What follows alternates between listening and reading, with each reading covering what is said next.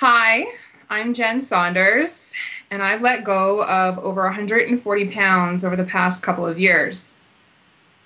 And I get asked a lot how I did it. And the first thing I tell people is that I did it without dieting. And so I completely gave up the notion of dieting. I had tried probably every different diet out there, and every time I tried a diet, even when I stuck to it to the letter, I ended up gaining more weight. And so I reached this point in my life where I just gave it up. I just could not do it anymore. It was constant self-punishment, and my self-worth just hinged on the number on the scale. So what I did was I moved from this really kind of cycle of self-hatred into self-love. And they really are in parallel with the dieting mentality to giving up dieting. So diets are restrictive and punitive, and not dieting means that you have to think about what you're putting in your body. Is this food I'm eating nourishing me, or is it making me unhealthy and unhappy? And with that sort of first step, which was a self-acceptance and also self-awareness, I began to make all kinds of other small changes in my life over time.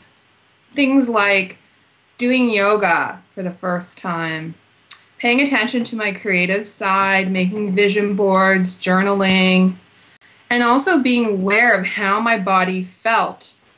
I had no idea what eating dairy and gluten, what other things do I have problems with? Pork, strawberries, refined sugar, how they were making me feel. And through self-awareness and a yoga practice, I realized that I was very sensitive to those foods and ultimately was diagnosed as intolerant to those foods. So what I would recommend to people who always ask how I let go of this weight and how I changed my life, the three things that I tell them are: one is to become aware of what you're doing in your life. How are you spending your time? What foods are you eating? What are you doing?